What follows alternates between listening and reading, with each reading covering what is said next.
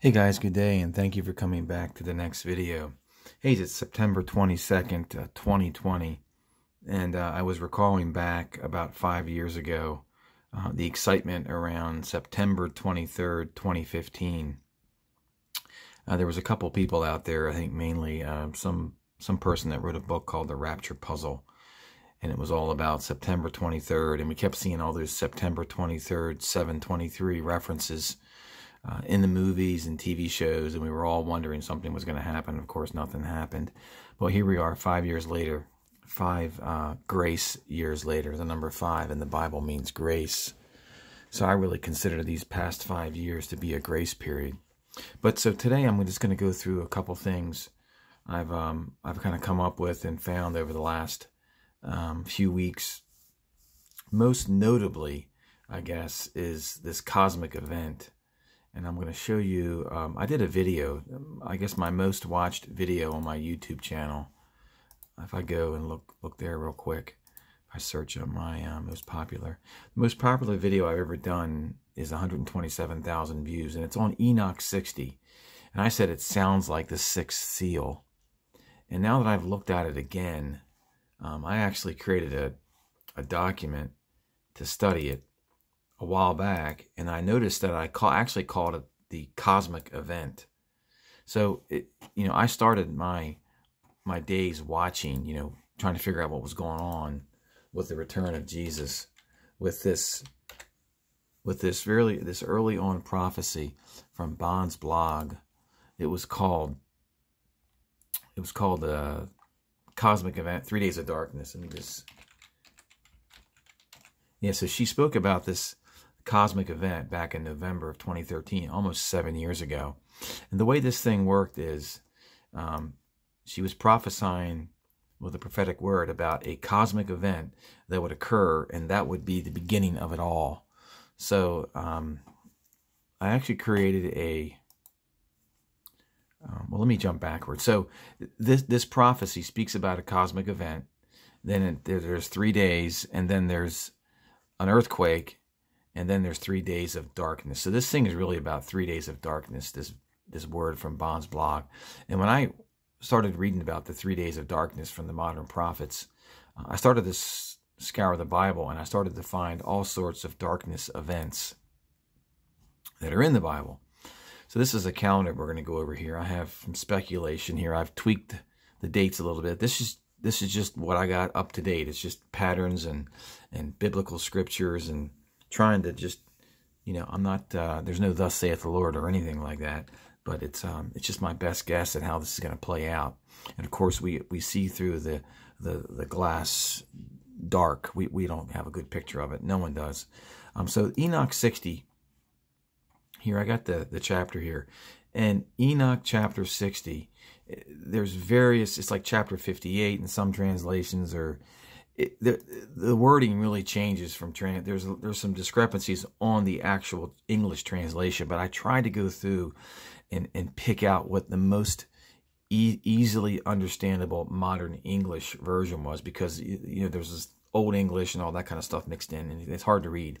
But basically, Enoch 60 is this: Enoch's Jubilee year. In his 50th year, he had a vision of a great violent agitation that causes a concussion, like a collision, in the heaven of heavens, way up in the sky in space, and he claims this vision will occur. This vision occurred to him on the 14th day of the 7th month, with Tishri 14, the day before the Feast of Tabernacles. Now, when Enoch was around, there was no Feast of Tabernacles, okay? That was later, but that's when it occurred. And the angel tells Enoch that on this date, the 14th day of the 7th month, it's the end of the days of mercy. It's the end of the church age, okay, for those who walk on the face of the earth. And this particular year, if Enoch 60 is to be fulfilled this year, and it would land on the same date that he had the vision, then, even on the Enoch calendar, it would be October 2nd, Friday. Now, I looked at this and came to the realization, I think this is the Friday of the Swedish boys' Rapture vision. Swedish boys' vision of the Rapture, where a select group of people, I say it's the remnant bride, It's a small group of the bride. It's not the bride, the 10% bride. It's the 1% bride, are taken to the base of a mountain early, 7 a.m. on a Friday morning. So the way that the chapter goes, it says, in the 50th year, a Jubilee year, which this year has to be if Jesus is going to return, the 7th month, on the 14th day of the month, in the life of Enoch, he had a parable, and the heaven of heavens shook violently, and the powers of the Most High and the angels, thousands of thousands and myriads of myriads. That's two groups of angels. That's an angel set of thousands, and another angel set of myriads and myriads. Same exact thing that's in Daniel 7 and Revelation 5 when they sing the new song. I think this event is Revelation 5, in my opinion. And everybody was agitated with a great agitation, a huge event in the sky. And the Ancient of Days, it would be God the Father, sitting on a throne in glory with the angels and the saints standing around him. A great trembling came upon me, says Enoch. His loins were bowed down and loosened. This is what it says in Ezekiel 21. He fell on his face, and Michael, one of the holy ones, was sent to raise him up. And this is the part that I saw here. It says, and when he raised me, my spirit returned, for I was incapable of enduring the vision of violence, its agitation, the concussion or collision of heaven. So the cosmic event that Bond has spoken about, many others have spoken about it, they say it's going to be some kind of collision in the sky that's going to cause the skies to turn red. Then Michael said to me, why are you so disturbed? And Michael said, up until now has existed the day of mercy, the church age. And God has been merciful, long-suffering towards those who dwell on the earth. He said, and when the day and the power and the punishment and judgment come, Psalm 50, which the Lord of spirits has prepared for those who do not worship the righteous law, that would be Jesus is the word, the law, and for those who deny the righteous judgment, and for those who take his name in vain, that day is prepared for the elect's covenant, like a new covenant for the elect, and the sinners, and for sinners an inquisition. So this to me is the cosmic event. I feel certain of it at this point. And whether it's this year, it looks like we're given a date for it. So what I did was I took the calendar, and this is my handwritten calendar, guys. And here, right here, let me just get this over here. Yeah. I hope you can see this, guys. This cosmic event looks to be right here, October 2nd. Now, the way this calendar works is the Gregorian dates are in the upper right-hand corner, and the Hebrew dates are in the lower left-hand corner for each day. And we're done with Tuesday today. So right here, Tishri 14, the 14th day, the cosmic event, and other people's Sabbath seeker says there's going to be a cosmic event. Then red skies, 1, 2, 3 days of red skies, and then 3 days of darkness, which is right here. That's October 5th, 6th, and 7th. Now, according to Edward Umling, the 5 foolish virgins are going to be cast into the darkness outside, which is these 3 days. So what I'm seeing here, here's my calendar right now. This is my gut feeling right here. The Swedish boy's vision is going to occur this coming weekend. Speculation. The 25th, 26th, 27th. We're called to the mountain on the 7th, Tishri 7. 25th of September. The 1% remnants brought there. They're there. They're told about the rapture, the floating up rapture on Sunday. They go home. They warn everybody on the 26th, the day that that Jonathan Kahn and all those guys are going to be going out and having a big prayer meeting.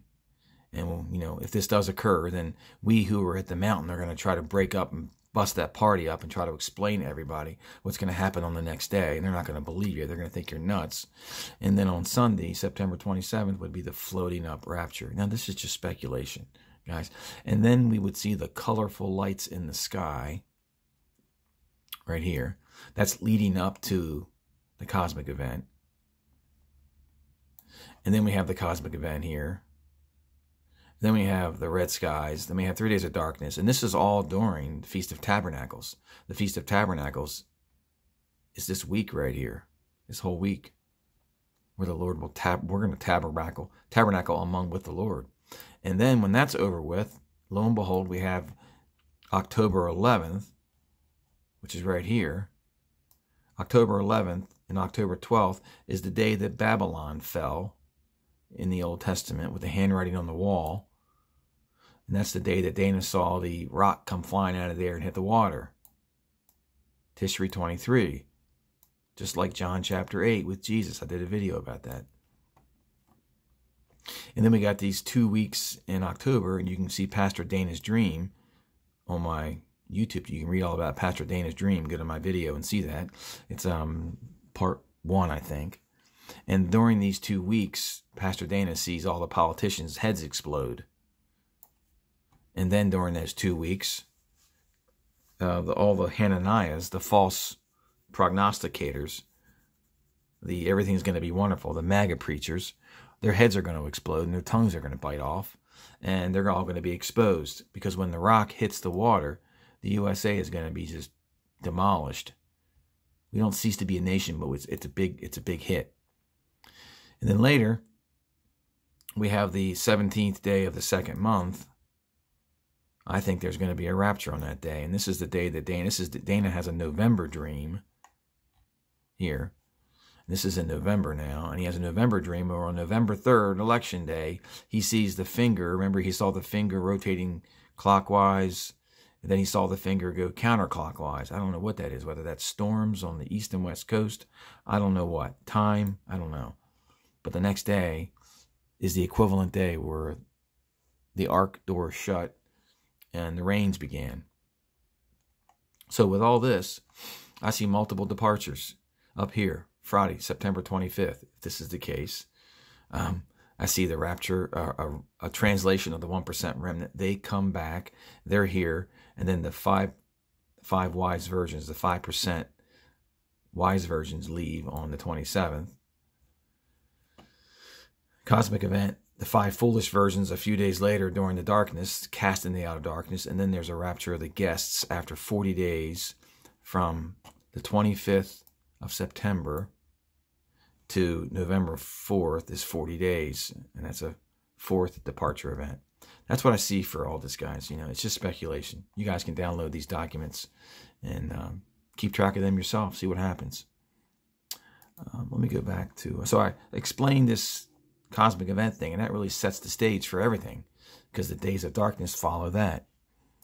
So guys, if you go to my Google Drive, and I'll leave a link to my Google Drive. I have a bunch of things here I've recently done. I'm just going to kind of open them up and just speak to a few of them. There's a thief in the night rapture. I've spoken about this many times. And I know you guys have seen this before, but let's just play this for a minute. The end. The end was at the door. Began to see buildings in the city that I was a part of at that time where I lived. That are now there, triangular. The monetary structure have a mark on their hand to law. That was completely removed. Again, there weren't local law enforcement agencies, but it was more of a kind of a military or militia. It seemed like martial law. People were greatly frightened. One thing I remember that I will never forget was that little babies had just disappeared for a period of time in this dream. They were gone. No little babies. From, newborn. Where did they go? Where did all the babies go? They just disappeared. They were just gone. Yeah, they had just disappeared. Many mothers were very frightened. A lot of toddlers had disappeared. And then a period of time into the... Okay, so we all know about this. I've spoken about this many times. So this is a document, you guys, I really would, I kind of changed it around a little bit. Download this one-page document and just go through it logically with the scriptures. People have a tendency to take Jesus, the words that he says, and they just sort of take it with a grain of salt. Let's read Matthew 19. Jesus said, "Let the little children alone. Do not hinder them from coming to me, for the kingdom of heaven belongs to such as these." So I wrote here, the question is, the statement is, the little children belong to the kingdom of heaven, not their earthly parents. So when So when their earthly parents are going to be judged, and there's going to be wrath coming upon the earth, Jesus is going to come take the little children because they belong to the kingdom of heaven. And that's what Jesus says. He says here, Jesus says, how dreadful it will be in those days for pregnant women and nursing mothers. He doesn't say how dreadful it will be for the little children. He doesn't say how dreadful it will be for the prepubescent males or the 25-year-old whatever. It's pregnant women and nursing mothers. Why? Well, let's see what it says in Luke. Let's see what society says in Luke. So at the start of the tribulation, right, or the time of sorrows, whatever, a dreadful event for pregnant women and nursing mothers will occur. And let's see how Jesus describes this event. So while he's carrying the cross to Golgotha, Jesus said, the daughters of Jerusalem were weeping. He says, daughters of Jerusalem, do not weep for me, for weep for yourselves and for your stolen away children. I added that in there. For behold, the days are coming when society, they will say, blessed are the barren and the wombs that never bore and the breasts that never nursed. Then they will begin to say, fall on us, to the mountains, fall on us, and to the hills, cover us. This is the sixth seal. Jesus is quoting John's verses out of the sixth seal.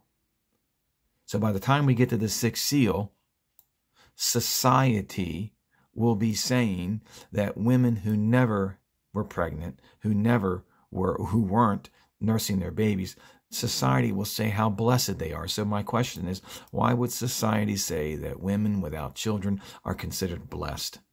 Well, it's because those women didn't have their babies stolen from them or taken from their bellies. Why is it a good thing to not have any children at the start of the time of sorrows? Because they were taken away from them. They were supernaturally raptured. Okay. Did the Lord make good on his promise to come as a thief in the night to those who are not watching for his return and steal away the children as prophesied by a myriad of prophets? Revelation 3:3, if you will not wake up, 90% of the church, 95% of the church, I will come like a thief, and you will not know at what hour I will come against you. He's speaking to his own followers. He's not speaking to a bunch of lukewarm Antifa or BLM people. They're not his people. Okay, they're going to receive God's wrath, but they're not going to see this type of, well, they might see their kids taken too, but this is to the church here, guys. Revelation 3 is to the church. You know, the seven churches? This is the church of Sardis, the frozen chosen church. Okay. I've said these verses many times. I'm not even going to go through them. But you guys can see Hosea 5, Hosea 9. Ephraim's glory shall fly away like a bird. Okay. I will take the children till there's none left. Then God will give them a miscarrying womb and dry breasts. And people read these Old Testament prophecies like there's some old myth or fable, like they have no meaning whatsoever. There is huge meaning when God says, I'm going to give these lukewarm believers a miscarrying womb and dry breasts. That's why Jesus says how dreadful it will be in those days for pregnant women and nursing mothers, because the little ones belong to the kingdom of heaven, not their earthly parents. Jeremiah 50. Surely the little ones of the flock shall be torn away. Psalm 80, rescue, snatch away the weak and the needy. Okay. Micah chapter 1, okay, verse 16, shave your heads in sorrow, for the children you love will be snatched away. That's the NLT version. Make yourselves bald as a vulture, for your little ones have been removed from you. This is the Young's literal translation. All the other English translations say exiled, when in the Hebrew, the word exiled is not used. The translators, over the years, they just assume Micah was fulfilled in 600 BC with ancient Judah being conquered and exiled by Babylon. So they just simply add exile in there. If I go to Micah 1:16 on Bible Gateway and look at all the translations, all of them except the Young's literal translation say exiled, when they weren't exiled, because that didn't happen back then. Micah was not fulfilled in times past. Don't mean to go off on that tangent, but it's It's a concept that's just impossible to explain to the church people and the pastors, it seems like. Okay. All right. Enough of that one. You guys can download that one. I've done videos on that 20 times. Let me go back here. Okay. Let me see here. Here's 2nd Esdras, chapter 6. This is the signs of the Lord coming. So when the Lord's going to begin his end-time judgment events, he says, I will begin to come near to visit those who live on the earth. When I begin to examine, judge those who unjustly afflicted harm and their cruelty. When the humiliation of Zion is complete. See, I think this, the sons of Zion, or something before the foundation of the world. It says, when the humiliation of the sons of Zion is complete, and they are revealed, and I put for who they really are. Remember, the sons of God will be revealed at some point. When the seal is placed upon the age that is about to pass away. Remember the age, the day, last day of mercy from Enoch 60? I think this is, like he said, the 14th day of the 7th month. Okay? Ignore this Rosh Hashanah, obviously. That's another thing. Let me go back to that right now. Why didn't Rosh Hashanah happen? Why didn't anything happen? Well, it looks like we're in a Jubilee year. I have that here somewhere. Yeah, here it is right here. So it looks like that the new year is recognized for a Jubilee year. And we are in a Jubilee year if Jesus is going to return. I'm just going to make that bold statement. This has to be a Jubilee year, because when a Jubilee year occurs, things that have been stolen from people are given back. Here's Leviticus 25. You shall count 7 weeks of years, 7 times 7 years, so that the time of the 7 weeks of years shall give you 49 years. Then you shall sound the loud trumpet on the 10th day of the 7th month, on the day of atonement. You shall sound the trumpet throughout the land. And you shall consecrate to the 50th year, and proclaim liberty throughout the land of its inhabitants. And it shall be a jubilee for you, when each of you shall return to his property, and each of you shall return to his clan. This is when everything gets set back right again, every 50 years, or every 49. This is the start of the 50th year. And during a jubilee year, the new year is recognized on Rosh Hashanah. The new year is recognized on Yom Kippur, not Rosh Hashanah, not Tishri 1. So that could explain why nothing has happened a few days ago. And even Torah calendar shows it. The 10th day of the 7th month, it's called a Rosh Hashanah Jubilee. And that's what they're claiming this year is. They even say it's a Jubilee year. I don't know how they know that. And see, in Luke 4, when Jesus came the first time, he quoted from Isaiah 61, and he said at his first coming, it was to proclaim the year of the Lord's favor, which is a Jubilee year. And then he rolled up the scroll like the sky will roll up like a scroll, gave it back to the attendant and sat down. And then they wanted to throw him over a cliff. So therefore, it would seem that his second coming will also be a year of Jubilee. And during this Jubilee year, the new year will be recognized on the Day of Atonement, which is the 28th. Okay, so that's the deal. It appears nothing happened on Rosh Hashanah because we got to wait till the Jubilee. We got to wait till the 10th day of the 7th month before we can do that. All right, that explains that. So I was looking at the 2nd Esdras. So my thought here is this should be changed to September 28th. Is that it says, when the seal is placed upon the age that is about to pass away, September 28th, then I will show these signs. Okay? These are the signs that the Lord's going to show beginning with September 28th. The books shall be opened before the face of the firmament. That means the sky is going to roll up like a scroll. And all shall see my judgment together on the planet. They're going to see planet X, the second sign of Revelation 12. Whatever it is, I don't know. This is where it gets really wild, guys. So when this begins to occur, infants a year old will speak with their voices. Little babies will talk, the ones that would have been aborted maybe. And pregnant women will give birth to premature babies 3 and 4 months old, and they will live and dance. So women who are pregnant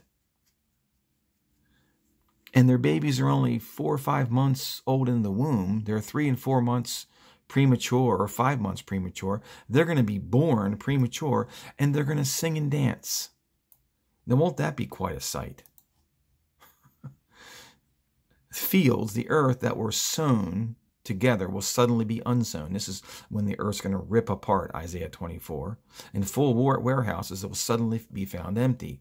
Then a trumpet will sound with a blast. When all hear, they will suddenly be terrified. In that time, friends, allies will make war. So we all go to war, all just dropping nukes on everybody. The earth and all those who live in it will be terrified. The sources of the rivers will stand still so that they don't run for 3 hours. So time appears to stop for 3 hours. Now that occurred. When did we see a 3-hour event of darkness? Well, when Jesus died on the cross, the earth was dark for 3 hours. And that guy, whatever his name is, Edward Umling, had a word about the 3 hours.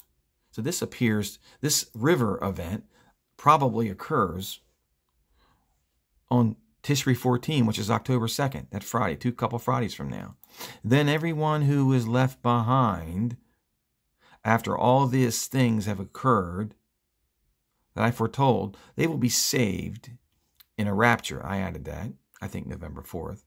Then these people who are left behind will see my salvation, that's Jesus, Yeshua, and the end of my age. They will see the people who had been taken up, the wise virgins, earlier, and who haven't tasted death from their birth.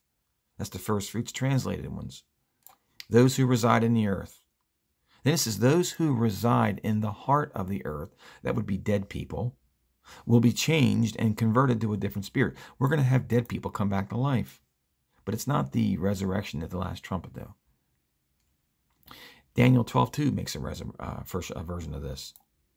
Then evil will be erased and grief extinguished. Faith will flourish because there's a revival going on. When you have your dead grandmother walking into a room with your lukewarm family and she's going to talk about Jesus, your family will all be saved. For that relative of yours who committed suicide 30 years ago, maybe she'll come back and she'll explain what happened and talk about Jesus. So these are the list of the things, guys. You can look at all this. So that's the signs of the end of the age that occurs, which I think, around September 28th. A lot of stuff in there in 2nd Esdras. Here's a Micah Bible study. I'm not going to go through that. Guys, you've seen that before. Jesus, new moon, no. Just kind of go through this. Oh, this is another one. Okay. If you go to the book, well, let me just read this. In the book of Genesis, the biblical patriarch, his name is Jared, was the 6th in the 10 pre-flood generations between Adam and Noah. He was the son of Mahalalel, sorry guys, and the father of Enoch, and he lived 962 years old. The biblical text in the book of Jubilees implicitly, I can't say that word, but it means what the name means. The name is derived from the root word Yered, which means to descend. It's epidemiology or something like that. Anyway, because of his days, it says, because in his days, in the days of Jared, the angels of the Lord descended to the earth. The name also means rose, servant, and one who rules. So Ecclesiastes, what has been done is what will be done. And what will be done is what has been done is what will be, and what has been done is what will be done. And there is nothing new under the sun. So 5,500 years ago, in the days of Jared, the watchers, let's read it here. Okay, so Jubilees 4, Berechiel bare Mahalalel, a son in the 3rd week of the 6th year. And he called his son Jared, for in the days of Jared, the angels of the Lord descended upon the earth, those who are named watchers, that they should instruct the children of men, that they should do judgment and uprightness on the earth. And Jared took for himself a wife and named her Baraka. Interesting name. So when Jared lived 5,500 years ago, roughly, that's when the angels came down from heaven. Now, could the modern day Jared, when he takes his place, could the fallen angels come down? What has been done is what will be. Okay. Then we go to Hosea. This is another wacky one, guys. It's been ignored for some reason. The prophet Hosea references an Assyrian king named Jerub with a B. The Bible commentators and scholars say there is no historical record of any king from Assyria named Jerub. They say they have no idea who Hosea is referencing. That's because they think that Hosea was fulfilled 2,700 years ago. They haven't caught on to that yet. Perhaps, and I just say perhaps this king never existed, because he didn't. And this prophecy is describing a future leader. And it is. Here I have a picture here. Jared Kushner is practicing doing peace agreements. He's done a bunch of them now. So Hosea 5 says this: when Ephraim saw his sickness after the little ones were taken, and Judah saw his wound, then Ephraim went to the Assyrian and sent to King Jerub, yet he could not heal you. He could not cure your wound. Okay? But there was no King Jerub 2,700 years ago. There was no Rapture of the little ones 2,700 years ago. It's going to be future. So King Jerub is a future entity, a great king, some of the translators say. Now, Hosea 10, we hear more about this King Jerub. We hear that he swears falsely in making a covenant. And the inhabitants of Samaria shall fear. Remember, Samaria is the capital of Ephraim, which is Washington, D.C., shall fear because of the calves of Bethaven. And the people shall mourn over it. And these idols shall be carried unto the Assyrian for a present, a gift to King Jerub. Ephraim shall receive shame, and Israel, the church, shall be ashamed of his own counsel. They're going to give this guy, an image that people are going to worship. This is just right out of Revelation 13. And his name is King Jerub. And I can't figure out how he comes into power. But he's like a viceroy. I think in the beginning he has good intentions. He's the son of perdition. He starts off with good intentions, but he just fails miserably. If you go to Zechariah 11, he's referred to as the shepherd who took leadership over a flock doomed to be slaughtered. Go read Zechariah 11. That's who it is. Okay. Edward Umling, he's putting forth a lot of interesting prophecies. Here's a prophecy the other day. Basically, the United States, Tophet, is a place of child sacrifice in ancient Israel.